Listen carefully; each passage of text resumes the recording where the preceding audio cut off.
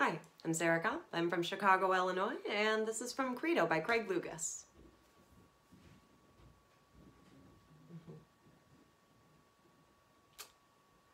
So it's Christmas Eve.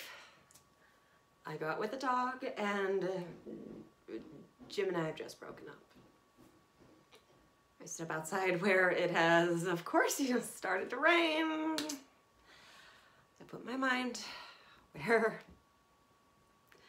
can I put my mind? Vienna. Where Jim has gone with the woman that he left me for. Again. You can't escape those thoughts. I hope that Jim is stuck in the middle of some sort of terrible thing. No, I don't. No, I don't. No, I don't. No, I don't. No, I don't.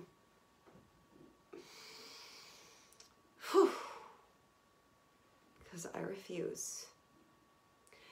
In my bones, I refuse to see myself as a victim.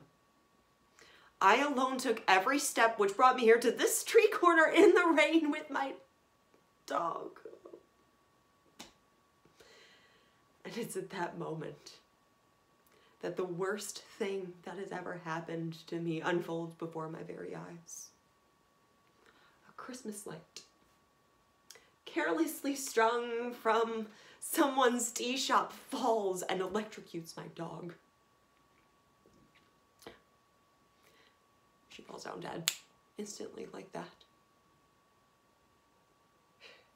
And a man comes out of the shop, looks at me and says, "What did you do?"